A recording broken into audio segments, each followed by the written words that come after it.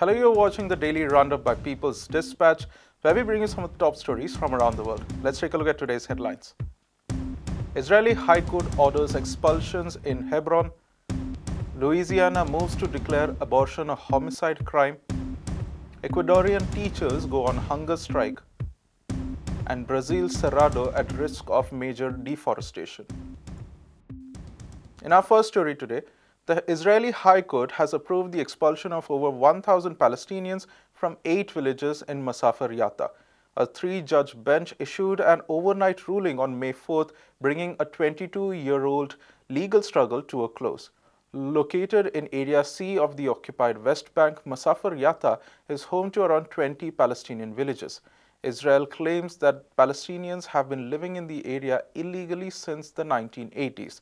This was after Masafer Yatta was designated as Military Firing Zone 918 in 1981. Israeli documents from the time show that the express purpose of this was to expel Palestinians from their land. The people of Masafer Yatta have lived in these villages since before Israel was established in 1948.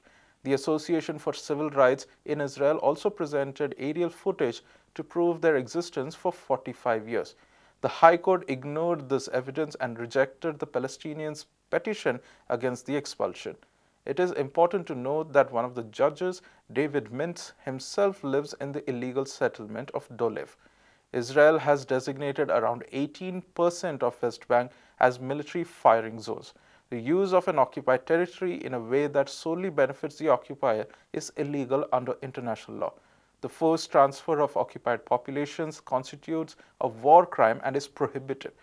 According to human rights lawyer Michael Safard, the High Court rejected that this claim was customary and binding. Instead, the judges called it a treaty norm, meaning that it would not be enforceable in a domestic court.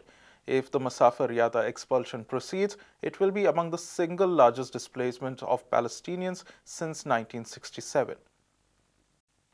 Louisiana has become the latest state to restrict access to abortions in the United States. Republican lawmakers have advanced a sweeping bill that would abolish the procedure. Abortion will be classified as a homicide crime, potentially authorizing the prosecution of anyone who accesses or provides the procedure. The legislation also grants constitutional rights to quote all unborn children from the moment of fertilization. According to the ACLU, it would also criminalize in vitro fertilization and other forms of birth control. The Abolition of Abortion Act was approved with a 7-2 majority in the committee stage. It will now proceed to the Louisiana House of Representatives. These developments come just 2 days after the Supreme Court's draft ruling on Roe v. Wade was leaked. The conservative majority bench is set to overturn the landmark 1973 decision which legalized abortions in the United States. The draft has triggered protests amid growing fears of its impact on other privacy-based rights, including key rights of the LGBT+ community. The Supreme Court agreed to hear a challenge to abortion rights brought by the state of Mississippi in 2021. This paved the way for it to examine the precedents set by Roe. The court is expected to issue a formal ruling in June. If Roe v. Wade is overturned, regulations and restrictions on abortions will take effect in 26 states. An immediate ban on abortions will come into force in 13 states, including Louisiana, due to existing trigger laws. The proposed bill in Louisiana already states that it must be enforced without regard to the Supreme Court's decisions. We now move on to Ecuador, where teachers have launched an indefinite hunger strike this week. Members of the National Union of Educators are protesting in defense of the Organic Law of Intercultural Education, or LOEI. 14 teachers have set up a protest camp outside the Constitutional Court in Quito. 17 are protesting at the Plaza San Francisco in the city of Guayaquil. The LOEI will reform 80% of Ecuador's education system, which has been in place since 2011. It increases the education budget to 6% of the GDP and guarantees inclusive public education. Other provisions include the employment of special education teachers, an increase in teachers' basic salaries and benefits, including retirement. The law was to come into force in July 2021. However, it was suspended after a lawsuit by the Ecuadorian Social Security Institute. teachers went on a 32-day hunger strike, urging the Constitutional Court to uphold the LOEI. The court ratified its validity and gave Parliament 6 months to resolve 2 remaining issues. These were related to the financing of teachers' salary and a special retirement system. On March 13th, the National Assembly approved a grade-wise increase in remuneration for teachers. However, the reform was vetoed by President Guillermo Lasso on April 14th on grounds of unconstitutionality. On April 22nd, the National Assembly approached the Constitutional Court. The body has summoned the Presidency and the Legislature for a public hearing on the LOEI on May 12th. Meanwhile, teachers have stated that their strike will continue. And for our final story, we go to Minas Gerais in Brazil. The southeastern state could witness one of the largest deforestation incidents in the tropical Cerrado. The land in question is located in Bonito de Minas and has been slated for a major agro-business project. Activists have warned that the licensing and environmental assessment process have been fraught with negligence.